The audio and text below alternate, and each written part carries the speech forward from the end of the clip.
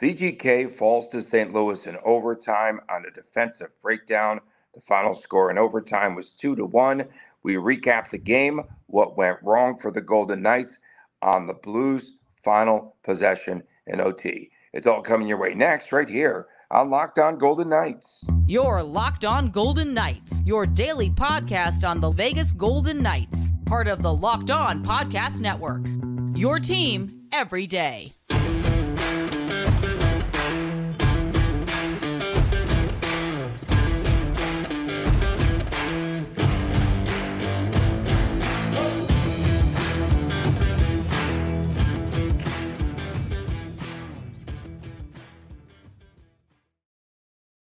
Well, hi again, everyone. Tony Cardasco and Chris Golick from Las Vegas.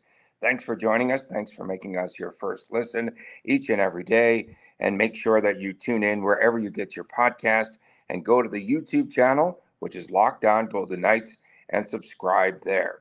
We are brought to you today by FanDuel. Make sure that you download the FanDuel app, FanDuel.com/lockedon, kick off the NFL season, and you could get $150 in bonus bets with any winning $5 money line bet. So, Chris, thanks for putting up with my audio difficulties as usual. Apologies. We're good. The Blues, Pavel Buchnevich scoring the game winner just 38 seconds into overtime last night at T-Mobile Arena here in Las Vegas. Was the game winner Jack Eichel's fault? I felt as though Jonathan Marchessault also could not get over to cover up Buchnevich. But what went wrong on that final play, the goal, the game winner for St. Louis? So what happened was Eichel started taking a run to the opposite side. Eichel, in my opinion, cheated a little bit. And I wish I would have asked him about this. We had him at the end of the game, and I just didn't even think about it, unfortunately. Just asked about the coverage. But looked like the Blues were turning the puck over. So Eichel does what you do when you are... There we go. I'm centered now. Eichel does what you do. You start jetting to the other side. Unfortunately, the other two players on the ice, I believe it was Marchessault and Pietrangelo, failed to realize that Eichel was streaking to the other side, and no one covered down low. So it's Eichel's man. I think that's the way we'll start this. Would have been nice if one of three things would have happened, of course. Marchessault reading the coverage, Pietrangelo reading the coverage, and Logan Thompson making a save on probably not the game's best shot, unfortunately. I saw, in the aftermath, I had heard Cassidy speaking a little bit, and he just talked. Eichel did obviously some good stuff, and then the lapse there on that final play, but he called his goal at 7:07, a timely goal on the power play, and he wasn't particularly disappointed with the team's effort, was he? No, I mean, my question to Coach Cassidy was, well, first of all, I had one in my pocket because I had a feeling I wasn't going to get this because the first person to ask was going to, hey, you going to chalk this up to a hot goalie or, is there something else? So, and that's pretty much how Cassidy started talking about the hot goalie. And, these things just do happen sometimes. My question to Coach was, do you change the game plan after a game like this? They get to see him right away on Wednesday, which I think makes the Golden Knights excited. It also makes Jordan Binnington excited. He's going to want to repeat exactly what he did, and why shouldn't he? He had a magnificent game, so maybe we should have started by giving him credit for how well of a game Binnington played. More on that, obviously, a little bit later. But as far as the game plan, Coach is happy, right? Coach figures that they would win that game many more times than they would lose. I mean, the high danger chances, according to Natural Stat Trick, were 20-6 in favor of the Golden Knights. So many high danger chances, so many amazing saves. I mean, you start with the save on Cotter.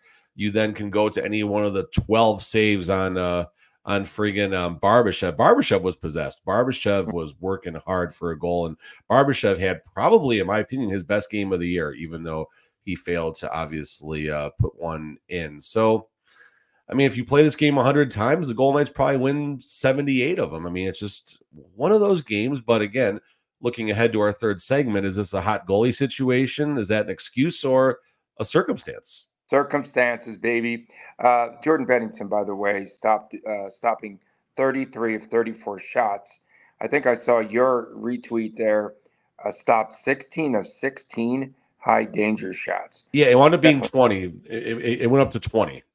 So 20 of 20. Yeah, I must have had an old tweet when I retweeted that out, but it went up to 20 of 20. I mean, that's just playing way over your head. My favorite save, though, was on the Eichel shot and the poke check where that was great. Yeah, that was just great goaltending. You have to chalk it up to just that on a night where VGK was on the attack. Again, great puck management. They went into the attacking zone, and they did a terrific job. And for Eichel now, 4-game point streak. Has he scored goals in 4 straight games? Is that the stat? He's really done a terrific job now of just getting his team just like where they're leaning on him to come up with the big plays. And this, I think, again, Eichel just responds best with his back against the wall, and he's a team leader. He really is. I think we talked about this yesterday. So Eichel's a point per game player. You can chalk that up during the prime of his career. He's going to be right between a point in 95% of the games that he plays, possibly going to exceed that this season if the stars align, which so far they have in the first 26 games, I believe now. But the difference is the difference maker. I think that's what you just said a second ago. It's the fact that Eichel is now showing he's showing what he did in Buffalo, I guess, right? Eichel had to carry the team. He had to carry the mail. Eichel even had to, serve beer in the stands and peanuts and stuff. He had to do absolutely everything for the Buffalo Sabres organization. Tony Cordasco, there you go. And now in Vegas, you're seeing him, his confidence is growing, which is scary because he's still playing that two-way game. He is still playing good defense. He is still out there on what's going to become the power kill version 2.0 with William Karlsson. I mean, credit Keegan Kolesar for taking a penalty early in the first period. The Golden Knights were falling a little flat, so he said, hey, I'm going to go in the box, and we're going to get a couple more high-danger chances during this penalty kill. You watch, and that's exactly what happened. But Eichel is now becoming the spotlight, the main attraction, the go-to, the line one center that Kelly McCrimmon knew he was going to be. But now you're getting the flashes of the razzle-dazzle stuff that he did with Buffalo while still being a team player and trusting his teammates, because Eichel knows he doesn't need to be the man every night. But right now he kind of does need to be the man, and that's okay. Yeah, and great screen set in front of the net there on his goal. Oh, Mark Stone. Mark Stone, yes, terrific. The goaltender Binnington, for once, was pretty much blocked out. Toropchenko had the goal early, deflected goal there with just 20.7 seconds. That hurts. Yeah, that hurts. left in the first period. Yeah, that's something that it's hard to come back from. VGK, for the most part, they're the team that gets those late goals, right? And then they carry momentum into the next period.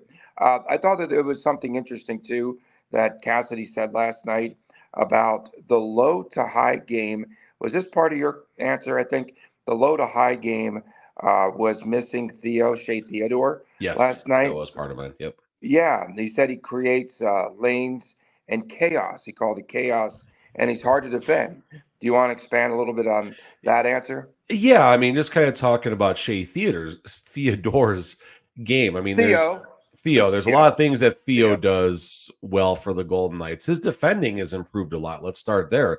His defending was a concern, and he's had some not so great rounds in the playoffs where he'd be caught pinching at the blue line, giving up odd man rushes and stuff. But that part of his game has expanded. What Theodore brings to the Golden Knights right now that's missing, that first breakout pass, kind of like Alec Martinez, which the Golden Knights are also missing. Theodore rushes the puck up ice and can create an odd man opportunity simply by beating a forward or a center in a one-on-one situation. And then all of a sudden you're looking at 3-on-2, 4-on-3, 2-on-1, depending on what's happening right there. But I think where Coach Cassidy is alluding to missing Theo Theodore the most is on those low to high circumstances where Jack Eichel takes the puck behind the net, chips it off the boards up to the blue line, and Theodore doesn't shoot right away. He looks for a pass. He uses his feet. He always sidesteps. He sidesteps, and then someone with an injured ankle falls down, and yet everyone thinks he broke his ankle. There you go, Tony. There you go. Leave Duclair out of this conversation. Yeah, leave Anthony Duclair talking about the Stanley Cup final last year, game 2, I believe. But anyway, Theodore, he finds that lane, and he has this wrist shot. It's not a fast wrist shot. It's the right wrist shot. It's the right shot where it's either going to be low to the ice, but something else Coach Cassidy talked about, Tony, where the puck, you're not shooting for skates, you're shooting for sticks. There you go. Theodore is really good at looking for that deflection or sniping a shot from, 38 feet away from the goalie. And really fast, one more thing on Eichel while we were talking about it. So I think there was under a minute left in the game.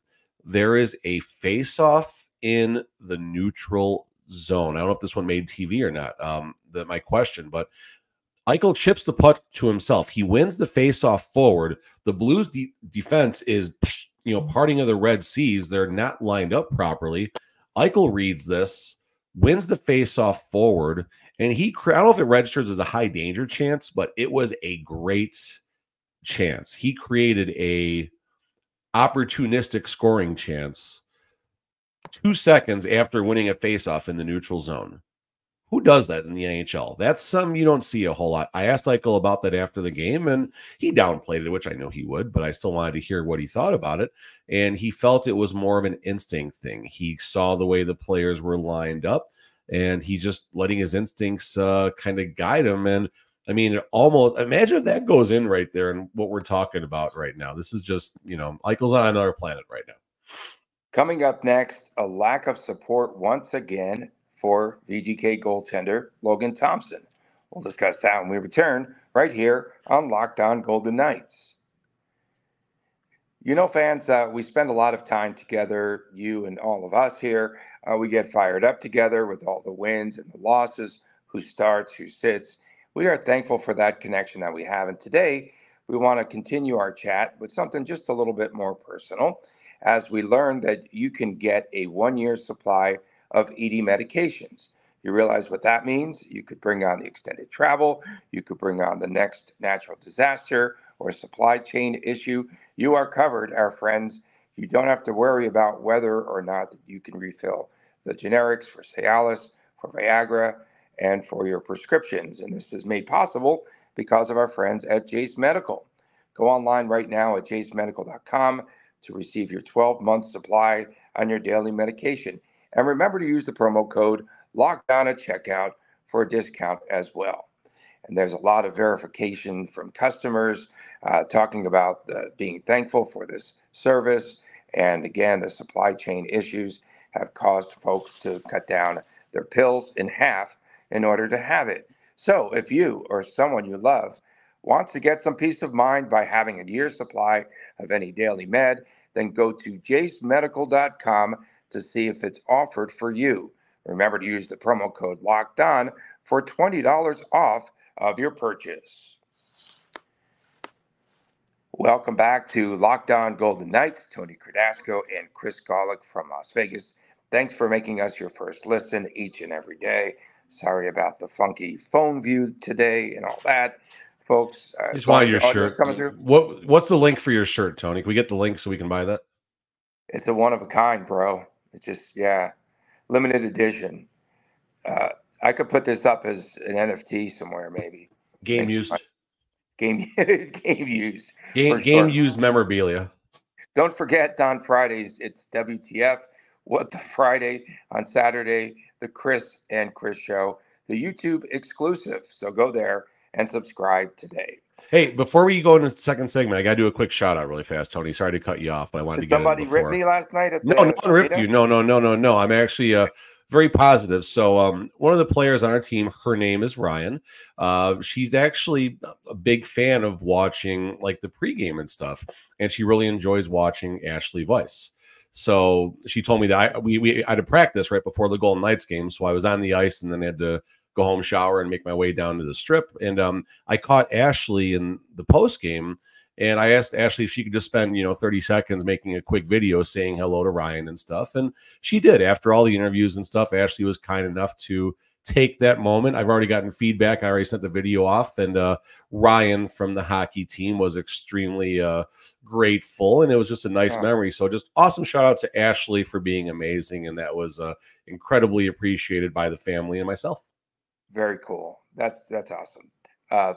Logan Thompson, we want to talk about LT, now 6'3" and we've talked about him being Jacob deGrom with the lack of goal support. There you go. I didn't know. Took me a second. Was he the aviator too, right? Was deGrom an aviator before he went to the Mets or no? Yes. Yeah. It was a 51, I think. 51. Good call. Good call. 51.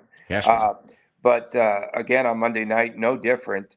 LT has now lost 6 of his last 8, and in 3 of those games, they were shut out twice, and then last night they just scored 1 goal. So a lack of goal support for LT, and he did have the 2 4-1 wins, the Caps and Vancouver.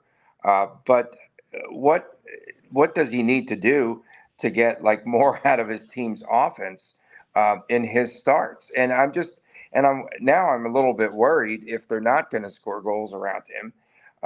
And the next couple of games, so they go to St. Louis, right, VGK, and then they go to Dallas. And Patera's got to be somewhere in between there, right?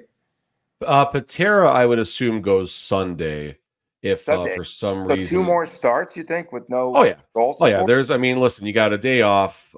That's no issue there. And then you got 2 days off before Dallas, Thursday and Friday.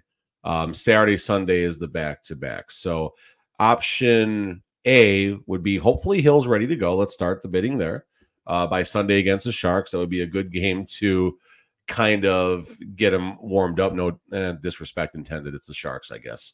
Or option B, Patera goes, and he should be okay against the Sharks, but you just never know. Do they play the Sharks 6 times this year in the strict schedule? It should be at least 4, possibly 3. The Kings is only 3. Which is so. Here's the important thing. You said, what does Thompson have to do? Thompson already has more assists this year than Whitecloud, Carrier, Martinez. He's tied Kolasar, Ronbjerg, Howden with 2 assists. So that's what Thompson's got to do. He's got to be better behind the puck with the net. So you mentioned the goal support, and it makes sense to the eye test, but here's the goal totals for the Golden Knights in Logan's last starts. Going backwards, last night with the Blues. 1, and then 4, 4, 4, 0, 3, 0, 2. And then the start of the season was all 3s, 4s, and 5s. We'll deal with that later. So, oh boy, it was almost bad. Is the goal support not there? Is it as bad? I don't know if it's as bad as we're making it out to be. If you're going to chop the last few games, I guess. But I don't know. It's just some bad luck, I think, for Logan. And what matters is the fact that his save percentage. What matters is his save percentage, right? He's coming in with a 9.19, 2.33 goals against. So there's not a whole lot to be concerned about Logan's game. Is it just weird that he's not getting the goal support at times? I think it's just more of an outlier. And obviously, once we can look at this from a totality perspective at the end of the year, it should all flatten out. I don't think it's going to be a weird stat that's going to hold throughout the season. Can't the goaltender, we've seen this before, right? Tell me if I'm wrong here, but you're probably wrong, so go ahead.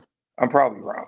Can't the goaltender fuel the offense? In other words, don't hang on to the puck, get those outlet passes, start the puck up ice a little bit more, a little bit quicker, maybe in some of his starts? Listen, he's doing that, right? He got that long assist. Forgot what game it was, but he got that long assist. And forget the assist in the last game. That was William Karlsson just flubbing a puck, but still Logan got the assist. No, we saw it. Logan's good at playing the puck. He does get the puck out. He's aggressive on the puck. He's looking to play the puck. Sure, could that be better at times? I think all goalies, it could be better, but you also got to be careful with that. If you're too aggressive, bad things can happen too. You could have the El Gaffe. What do you call it? El Gaffe. Le Gaff. There you go. Le Gaff, El Gaff, Giraffe, whatever. But you can have things like that happen when you do get a little excited when that puck comes down to you and stuff.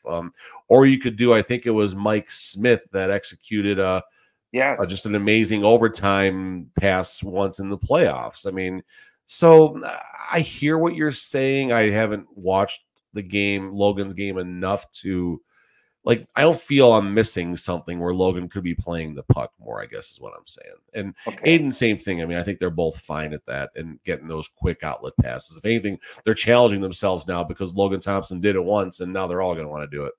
Okay, so as a precautionary measure, I'm doing today's show on my phone. Yes. And as a precautionary measure, Aiden Hill won't be going on the road with VGK. Precautionary? Yes. I mean, listen, this is a strange circumstance. And I know we're kind of having a little fun with the precautionary word and stuff. But in the same breath, maybe it's a good thing they did have this precaution against the Vancouver Canucks last week, because obviously there was something more to the situation. Obviously, when you got the pads on and you have the intermission of a game, there's only so much you can do so quickly to see what the problem or potential problem is. Obviously, there is a problem, and it's a bigger problem. And had he finished that game, had they not had this precautionary measure, we could be talking about a much different situation. You had the kiss of death from Coach Cassidy on Saturday. We're calling him day-to-day the dreaded 4 now. You never want to hear Cassidy say that because it always usually indicates a bigger issue.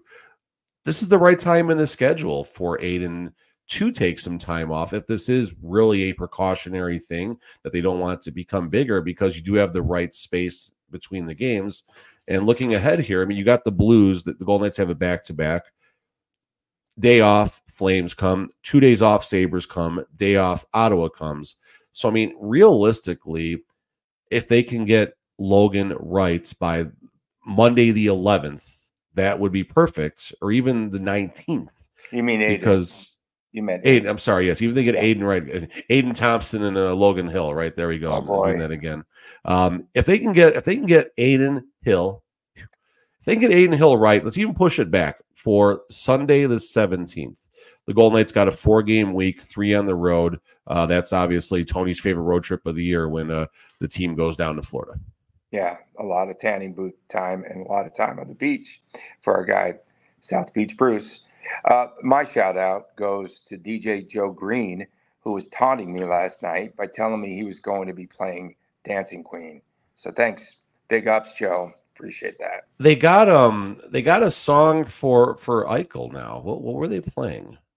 I don't know. Back Jack, do it again. I don't know. Yeah, actually, that's what they did play. You're 100% right. No idea. That is the song. Guess. No, dude, you are 100% right. That's just a wild guess. That's a gimme. That's a layup.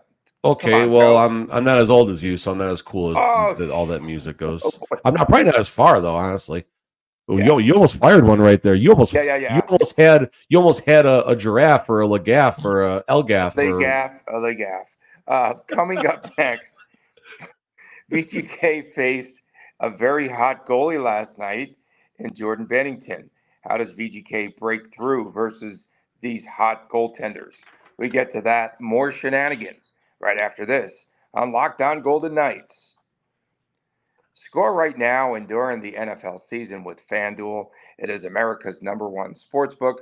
Right now, new customers get $150 in bonus bets with any winning $5 moneyline bet. That's $150 if your team wins. And if you've been thinking about joining FanDuel, there's no better time to get in on the action. The app is so easy to use. There's a wide range of betting options. We've got everything from point spreads to player props. We've got over-unders, totals, and much more. So visit FanDuel.com today and make sure that you use FanDuel.com/lockedon. You can kick off this NFL season. And FanDuel is the official betting partner of the National Football League. Welcome back on this edition of Locked On Golden Knights. Tony Cardasco and Chris Collett from Las Vegas. Thanks for making us your first listen each and every day. We appreciate you doing so. Don't forget WTF Fridays. the Friday. I almost swore again. And there's something going on today. I've had a great morning. When you wake up in the morning, Precautionary I measures. know I took a precautionary measure by using the phone because the audio wasn't working correctly. So we'll get that figured out for tomorrow's show. And we just have a lot of fun. And on Saturday mornings, it's the Chris Times Chris show with the Golick family. And that is a YouTube exclusive. And make sure, please, that you subscribe there.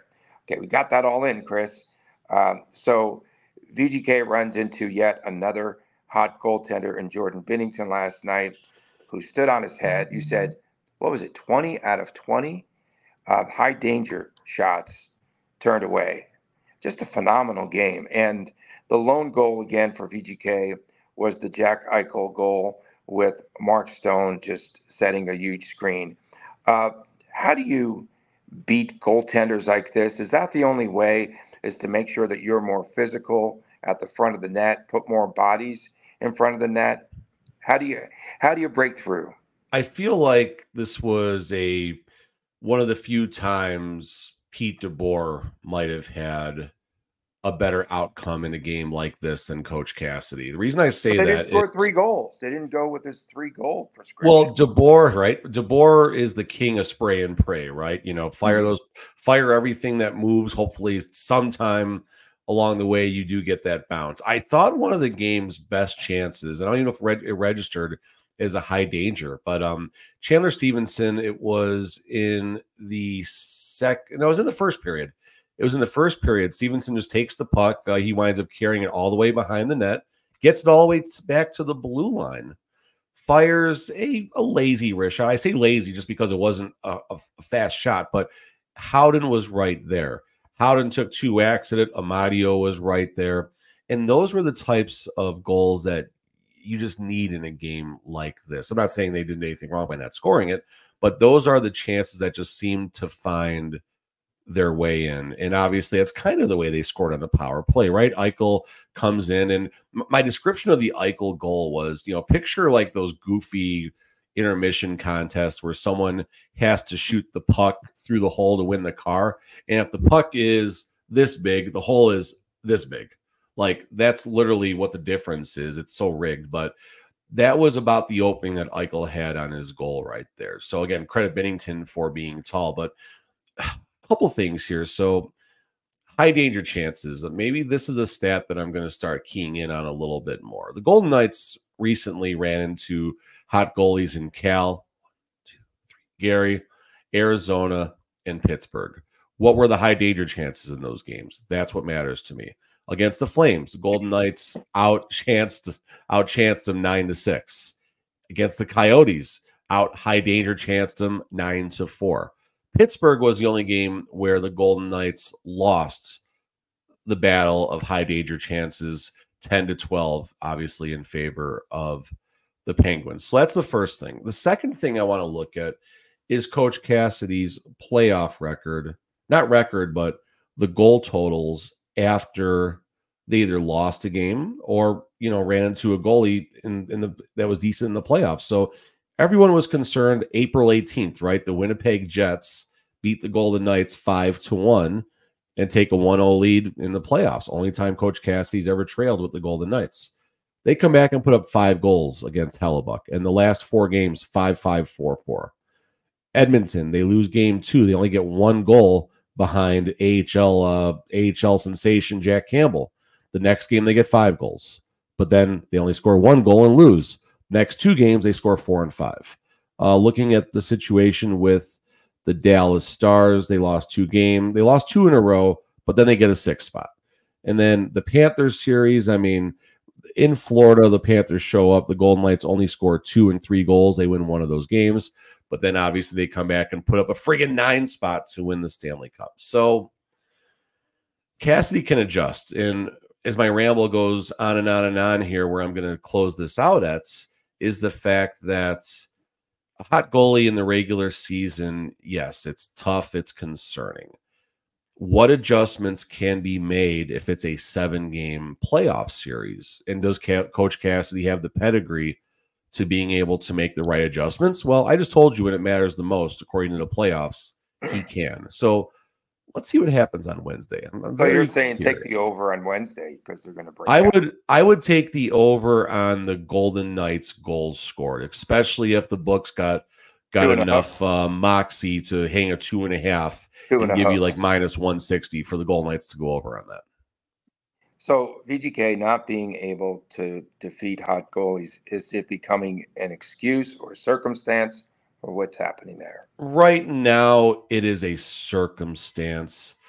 If this happens 3 or 4 more times in the next 10 or 12 games, then it's going to become an excuse, and they got to find a way. And this goes back to getting the other team's best effort. You know, Binnington wants to come in and do well against the Stanley Cup champs. He's a Stanley Cup champ himself, in case people have forgotten that, along with, at the time, captain Alex Pietrangelo. And, you know, Barbashev wanted to get one behind him. Pietrangelo had some chances. So, I mean, he rose to the occasion. Yeah, Cotter as well. I mean, but yeah, so he rose to the occasion. The Charlie Lindgren, never even heard of him, rose to the occasion. Nedeljkovic, the third goalie on the Penguins pecking order, rose to the occasion. Ingram with rose red to the hot occasion. Arizona.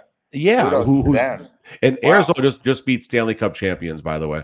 If Arizona only played the recent Stanley Cup champions, they would go 82-0. And if Ivan Barbashev only played the St. Louis Blues, he would be the MVP of the league. Mic drop.